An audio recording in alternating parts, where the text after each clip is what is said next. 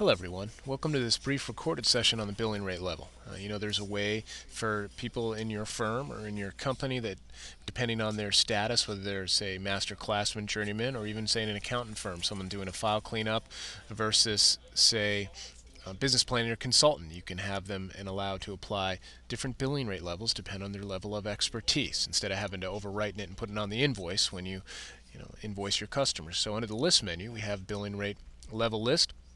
I'll go ahead and do a new one here. You see there's an option between a fixed hourly rate or custom hourly rate per service item. So if I were to edit this one, I've chosen a fixed one. On the business planning or consultant, it's $200. This would be the fixed hourly rate. And I'm going to go ahead to my employee center, or you could do this to your subcontractor or vendor.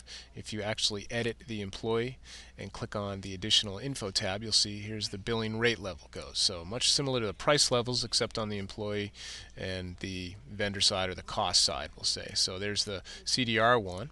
And then what I did is I went ahead and created a timesheet for some work that Jeff did. And here we have the work, and he has the service item CDR and the hourly rate, and we'll say 40 hours. I guess it was a pretty messy QuickBooks file there. And then when you actually go to the invoice,